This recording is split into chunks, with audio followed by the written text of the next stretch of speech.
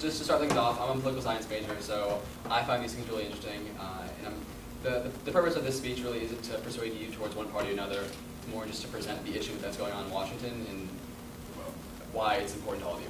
So this is how Congress is spending your money, and the biggest, you can see my mouse. The biggest thing that is important right here is this middle graph, and this is how much debt we currently owe, and this is to China, Japan, tons of other countries. And as you can see, it's not getting any better. It's certainly going up, and we are just about to breach $14 trillion. So, and then each of these things on the left is where the money's going, and how much it's increased over the years. It's a little squash. It's kind of hard to see, but the main thing is that we're getting deeply into debt, and it's not getting any better.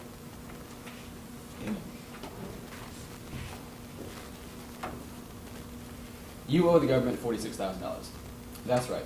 If the government was to pay off its debt today, each and every single one of you would have to pay $46,000, which means that collectively, the students in this room owe the government over $600 grand. And that's not including the taxes that we already owe. This seemingly insurmountable mountain of debt is not our fault, yet we will be, as American citizens, held responsible for fixing this problem through taxes if the problem does not get resolved. What's the cause of this dilemma? Simply put, overspending by the government and unwillingness to cut down on such spending. The United States of America currently owes almost $14 trillion. Now, people have a hard time putting that into perspective, so let me help you. $1 trillion is 1,000 billion. $1 billion is 1,000 million. Our government is in debt $14,000 billion. In my lifetime, I'll be ecstatic if I can accumulate $1 million. In comparison to how much the United States owes, that is 1/14 million of the U.S. debt. The U.S. debt is climbing every single day. On average, it rises over $4 billion a day. And it's important not to confuse spending with debt. There's a big difference. This $4 billion increase does not mean that the government is simply spending $4 billion. It means it's spending $4 billion a day. It means it's spending $4 billion over its budget every day. The source of this debt is a combination of multitude of expenditures, including liabilities to healthcare, Medicare, Social Security, and of course, the wars overseas.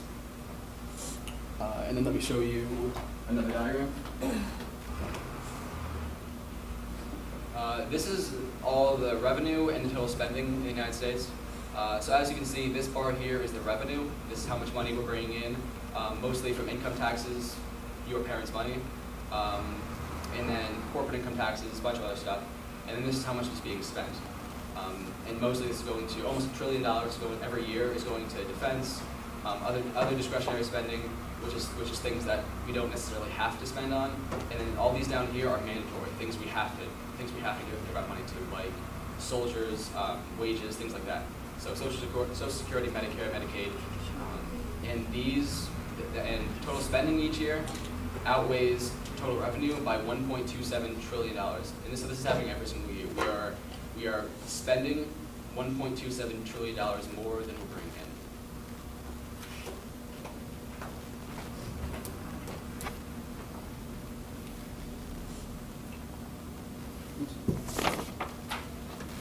It's almost become a joke. How many trillions of dollars are we in debt today? The government is making few serious attempts to fix this problem. With each passing day, countries like Japan and China own a larger stake of the United States. This is due to the fact that these countries have actually purchased America's debt. They profit each year as the United States pays back its loan. Now, you would assume that because we were paying China back on its loan, that the amount that we actually owe to China would be going down. This is not true. We are only paying back China on the interest that we owe them, not the actual principal itself. China is happily sitting back and collecting checks every year from the interest that the United States owes them. So what can we do? The strongest power that we have as a citizen is to vote. Voice your opinion with your vote. On both sides of the aisle, parties claim to be making efforts to balance the budget and reduce unnecessary spending. Problems arise as legislators greatly disagree on where and how much to cut spending. On the whole, Republicans tend to want to cut far more than Democrats do, primarily from healthcare, transportation, and a bit from education. Democrats aren't having any of that. They want to keep money flowing through the government to run social programs like Medicare, Medicaid, Social Security, welfare, and privately run programs like Planned Parenthood. The debt ceiling is another issue separating the two parties. If you don't know, the debt ceiling is a limit to how much money our government can be in debt imposed by Congress. 3 times in the past decade, Congress has voted to increase the debt ceiling, allowing for further spending to take place. Democrats want to raise the debt ceiling, while Republicans want to keep it where it's at. If you want to ensure that this spending gets taken care of, take action and vote. We're all 18 in this room. There's no reason for all of us not to vote in 2012. Find out everything that you can about where each candidate stands on spending. If politicians do not feel that people are concerned over this debt, they will ignore it. It may sound pessimistic, but more than anything, political leaders want to remain in power. They understand how the voting system works and the significance of the ballot. They tend to focus on the issues that they feel will get them reelected versus what's important to us. Make sure your voice is heard. You can email legislatures, attend town hall meetings, whatever you can do to let them know that this is important to you. To sum it all up, our government has a spending problem, and it's not getting any better. With each passing day, we are spending more and more and becoming more dependent on foreign countries. The elephant in the room just keeps on getting bigger. The United States has plenty of revenue coming in. Raising taxes is not the solution to the problem. If we cut spending considerably, we can make huge efforts to reduce the debt and the interest that is accumulating with each passing day. It's our future. It's about time we let Washington know it.